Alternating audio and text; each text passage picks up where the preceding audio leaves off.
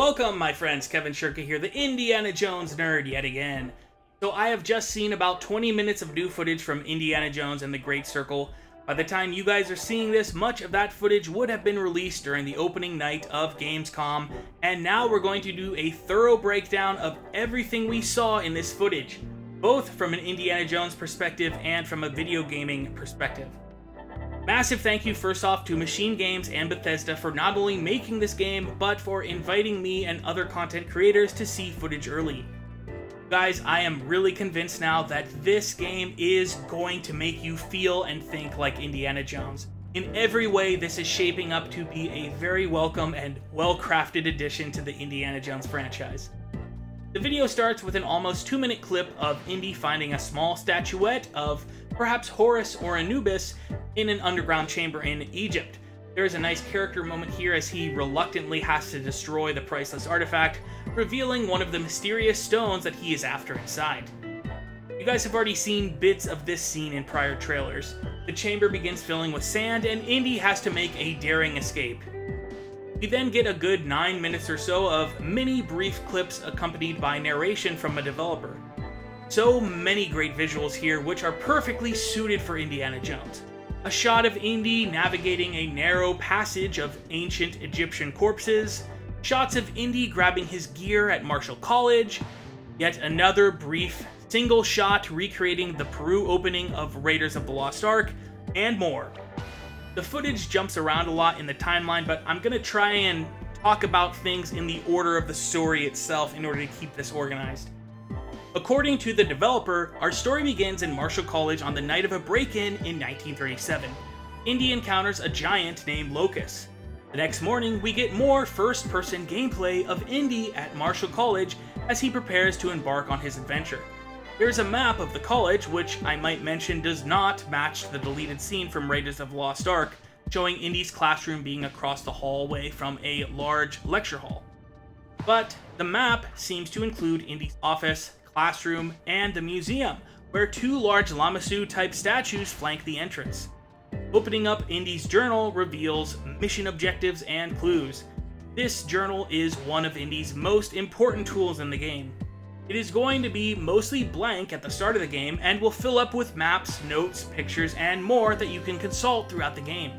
First of all, wow, I was so thrilled to see that Indy's journal contains the map to the Temple of the Forbidden Eye, which was created by Disney Imagineer Chuck Ballou for the 1995 Disneyland attraction. There are several other possible references to non-film Indy works in this gameplay, and it makes me so excited to see that the developers are making this game with love, putting in the research to make you feel like you are Indiana Jones in a living and breathing world that is not detached from his other adventures. Now, back to the journal. We get a few other clues from the mission objectives shown when he opens the journal. Apparently, the item stolen from the museum was a mummified cat which was recently found in Siwa. Now, this might conflict with my theory that I mentioned in a recent video, namely that the stones Indy gives Marcus in Raiders of the Lost Ark are connected to the Great Circle. But it doesn't necessarily rule out that theory either. Now, luckily the museum had already taken a picture of the cat, which Indy puts in his journal. We also learned that Locust, referred only as the Giant at this point in the game, has left behind a pendant pointing to the Vatican, which seems like the best place for Indy to go and try and get the cat mummy back. A later journal entry confirms that Locust will stop at nothing to prevent the Great Circle stones from being found. Before leaving though, Indy has to pack his suitcase with his bullwhip, the Giant's pendant, and a rhythm and blues gramophone record, possibly a reference to Mystery of the Blues, which established Indy's passion for the musical genre, both as a listener and participant. By the end of this section of the game, the page in Indy's journal with the Forbidden Eye map has added information pertaining to the pendant and the cat mummy, his Marshall College identity card, and an article on Blackshirts, the paramilitary wing of the Italian Fascist Party, which indicates to the player that it is okay to beat up the Italian enemies that you will find in the next section of the game. Another important part of Indy's gear is his camera. When you take a picture of something in the world, Indy will comment on it, providing historical insights and clues. He also has a lighter, though it is not the same Lucky Charm lighter seen in Last Crusade. We see Indy use it to light a torch and then use the torch to clear debris from a passageway. The developer describes that you will have to use your gear in clever and unexpected ways. The footage gave many examples of how you, the player, are going to have to think like Indy to find solutions. One great moment showed Indy exploring the ledges of a dark canyon. When rocks rained down and collapsed his path, he picks up a spear and chucks it into an adjacent wall, creating a support that he can whip and swing across with. More familiar ideas return from the films. For one, Indy and his ally Gina will have many friends and allies around the world to help them in each location. They showed an ally in Egypt who was surprisingly not Salah, but a new character named Dame Nawal Shafiq Barclay. Another new ally was a colorful eye patch wearing warrior woman in Thailand. And in the Vatican itself, Indy was helped by Antonio, an old friend in the clergy. Antonio refers to Indy as Henri, a reference to his World War I era nickname in Young Indiana Jones, suggesting that Indy and Antonio first met during the Great War. Antonio provides Indy with a clerical suit, allowing him to explore sections of the Vatican without raising suspicion. This is another familiar returning idea from the films, and we see that in the Egypt section of the game, he donned the same disguise he wore at the Tanis dig site. After Indy mentions his encounter with Locus, Antonio tells him about rumored giants known as the Fallen Angels hiding in the Holy City. We had heard the name Fallen Angels mentioned in a previous trailer, and now we're getting some more context. So apparently Locus isn't the only such giant. And what's with the name Fallen Angels? Are they a race of humans or even humanoids that come from a remote part of the world? Or dare I say, even outer space or heaven itself? I'm curious to the origins and backstory of this faction. So, Indy goes into the subterranean levels of the Vatican in search of the scribblings of a mad Catholic priest who was raving about the giants.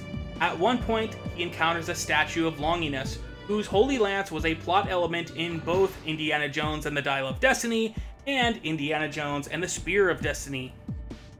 He eventually meets Gina, who we learn is an Italian journalist and, as we know, the main companion in the game. Gina is on a quest to find her sister. As we've seen in previous trailers, they reach the Vatican treasure room where they find the mummified cat, but they have to hide upon the arrival of Nazi Emmerich Voss, along with several goons and a German-speaking Catholic priest. The Nazis break several relics, revealing mysterious stones inside, and the priest warns Voss of the dangers he has been told of these relics, which contain forces not of this earth. This is how Indy realizes that the theft of the cat mummy was only part of a wider conspiracy. Neither Indy nor Gina believe in superstition, but Voss does, and they realize that they have no choice but to stop him. So that eventually leads Indy to Egypt, where we were shown several minutes of additional gameplay of the Egypt section of the game that will not be shown to the public at Gamescom. A map of Egypt in Indy's journal gives us a good hint about the size of some of these levels. The distances aren't 100% proportional to the real Giza, but this gives you some idea about the size of the playable map. We can see the pyramids of Giza towering over different sections of the map as Indy explores the level.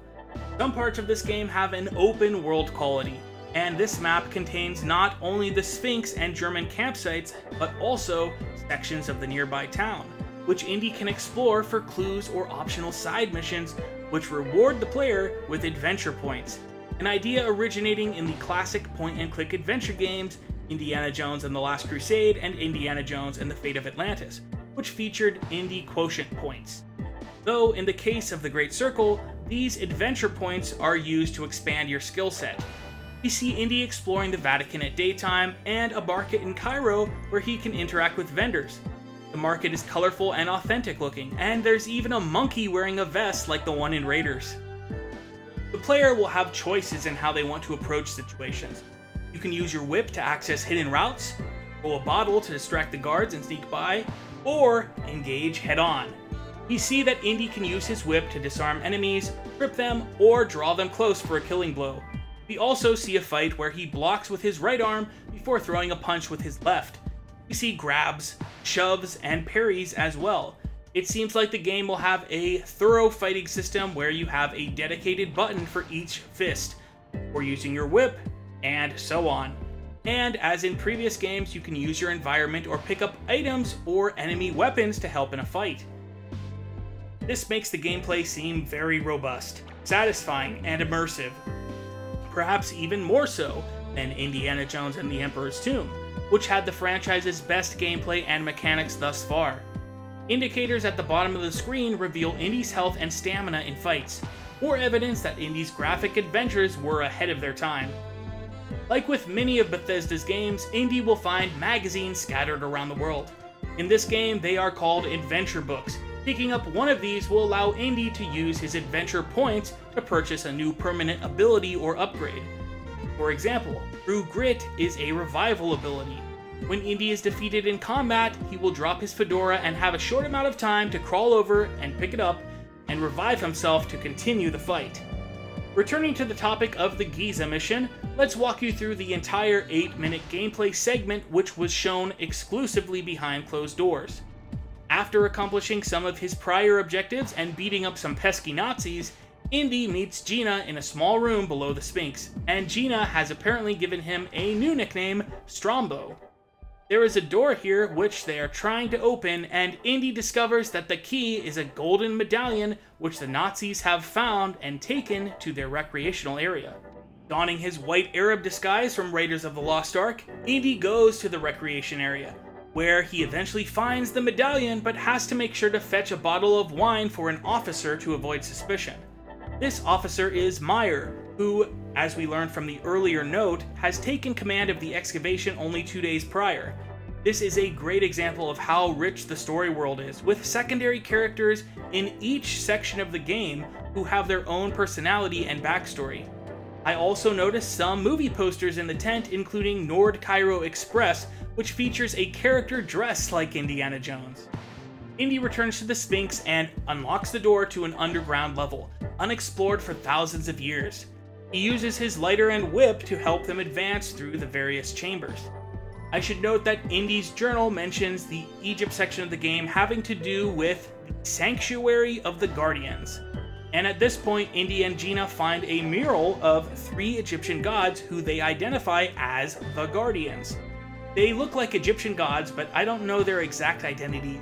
There is a man, a woman, and one bird-headed figure like Horus or Anubis. I wonder if these guardians are the ancestors of the giant fallen angels, perhaps. They then enter a chamber where they have to rotate several mirrors to shine light and unlock a golden mask. Gina speculates that the guardians looked so frightening that they had to wear masks to cover their faces.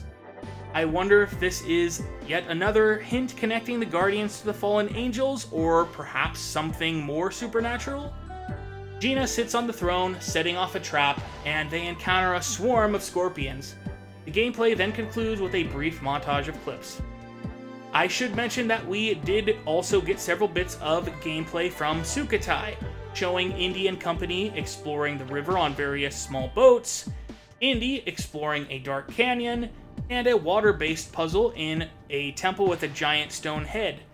Indy's journal indicates that he is after the Blessed Pearl in this section. A map of Sukhothai indicates that this area is made up of rivers connecting a village, a hidden pyramid, and other points of interest in the jungle.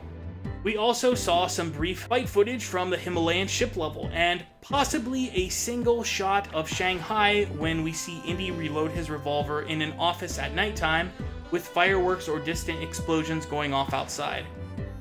Plus, the single shot of the Golden Idol chamber in the Chachapoyan Temple from Raiders that I mentioned before. Aside from that, there are no new locations revealed in this gameplay. Before we move on, I'd also like to mention that we have not seen any evidence of the branching dialogue options. This gameplay and storytelling method was prominent in the early era of Indiana Jones gaming, and many games from Bethesda and Machine Games had it as well. So far, the gameplay we have seen suggests that dialogue and cutscenes will be prompted upon taking actions, such as taking a picture of something or approaching a non-playable character. Now then, we aren't finished quite yet with this. The gameplay was preceded with a brief message from the developers and followed with a Q&A session. The intro was filmed at their motion capture studio in Uppsala, Sweden. Should be no surprise that motion capture was utilized on this project. Also, as a minor note, Indiana Jones did visit Uppsala himself in 1930 in the first issue of Indiana Jones Adventures by Dark Horse Comics. One of the developers talks about the long-forgotten building techniques employed by ancient builders in Egypt. These are real-life questions that archaeologists and historians have long pondered, with some theories tying this mystery to the Great Circle itself, and even to extraterrestrials. The developer teases the audience to wonder who were these builders, saying only that you will have to play the game to find out. Perhaps these guardians or fallen angels had something to do with it. They talk about their desire to evoke the player's sense of curiosity through authentic, detailed environments filled with secrets. They used reference photos from the 1930s to deliver authentic environments such as Sukhothai in an overgrown and unrenovated state. They showed new concept art of the Sunsparker Temple and a brilliant quad poster style piece of concept art showing Indy, Gina, the Vatican, the Himalayas, the airplane chase, the Chachapoyan fertility idol, snakes, and more. The presence of the fertility idol both in this concept art and in the original teaser trailer indicates that the Peru adventure of Raiders of the Lost Ark was always connected to this story. As for the Q&A session, the developers confirmed that the release date will be announced at Gamescom. So if you're watching this video, there's a good chance that you already know what it is, but I'll be sure to mention that in the video description down below. Several recent pieces of Indiana Jones merchandise were displayed on a shelf behind them, including retro figures of Indy, Short Round, and the German mechanic. I wonder if this could hint at Short Round being in the game, as we know Indy will be visiting Shanghai in this game, which is set 2 years after Temple of Doom. And if I'm not mistaken, it came up in a prior interview that there will be other familiar characters beside Indy and Marcus, but for now we can only hope. They also mentioned that it was a challenge, shifting from Wolfenstein to the more lighthearted tone of Indiana Jones, but that they found it fun and refreshing. They carefully studied the older Indiana Jones movies to make sure the tone of those films was correctly translated to the game. This includes the in-game animations such as Indy shaking his hand in pain after a fight, or through the dialogue and cutscenes. They describe this game as being adventure-heavy, as opposed to Wolfenstein, which is action-heavy. Since the developers knew that they could succeed with aspects like shooting that they had experience in, they first focused on unfamiliar aspects like the exploration and hand-to-hand combat. In terms of amount of content, this is the biggest game Machine Games have ever done. There are some linear parts of the game, but there are also open world areas that allow for exploration and optional side quests. They wouldn't give a definitive answer regarding the game's length, but they said that the players would get a satisfying number of gameplay hours, especially if they explore these optional discoveries. But even if you run through the storyline, it will be longer than any game they have ever done. To put this into context, a playthrough of Wolfenstein 2 could run you anywhere between 11 and 33 hours. They said that optional side missions in the open world section of the game take time and add not minutes, but hours to the gameplay. They confirmed that first person was always the plan, citing their company's experience in that perspective and the fact that as a player, they would want to be Indiana Jones and see the world through his eyes. When Indy picks up an artifact and looks at it, there is an intimacy with it being in first person. Though they also recognize that Indy needs to be on screen at times as well. Many of the developers had worked on Riddick Escape from Butcher Bay, which utilized variation in gameplay and perspectives and a strong focus on character-driven storytelling, citing that game as one that established the formula that they have been following for many years. Game director Jörg Gustafsson felt that they have found the right balance, specifically mentioning that they took a lot of inspiration from classic point-and-click adventures, which made me very happy to hear. He also added that there will be options to adjust the difficulty of both the puzzles and combat. Being shot at or even firing a gun can be dangerous in this game, so the player is encouraged to think like Indy. Look at the environment and think about how you can use the tools at your disposal to avoid or outsmart an enemy. Working with Lucasfilm was a treasured resource for the development team, who had remote access to the Lucasfilm archives. I think things like the Temple of the Forbidden Eye map prove that people in Lucasfilm do care about this brand and us fans, which makes me very hopeful for the future. Similarly, the developers specifically mentioned wanting to continue Indy's arc from Raiders of the Lost Ark and fill in the gap between it and Last Crusade. they said that Raiders of the Lost Ark was the main reference point for the game. They were extremely happy about Troy Baker's vocal performance as Indiana Jones, saying that upon hearing his first sample, they thought it was a Harrison Ford reference audio. Baker is a huge Indiana Jones fan and was very enthusiastic about this project. They concluded the session by confirming that there would be snakes in the game. And finally, one last thing that I want to mention, they did play some of the soundtrack by Gordy Hobb. You guys have already heard most of that track in the various trailers, but I just gotta say, Gordy has done a phenomenal job. It really feels like a genuine piece of John Williams music, ripped right out of Raiders of the Lost Ark or one of the adjacent films. And I noticed an unmistakable 10-second sample of Marion's theme did appear in that track. Does that mean that Marion appears?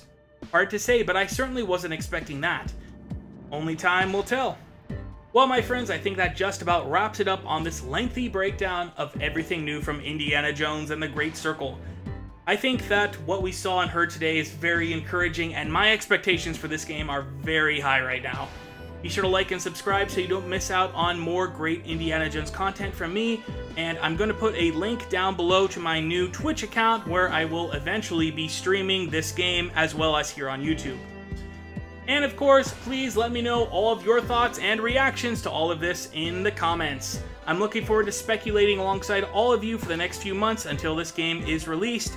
So, until next time, my friends, thank you for watching, and I wish you all fortune and glory. Bye-bye now.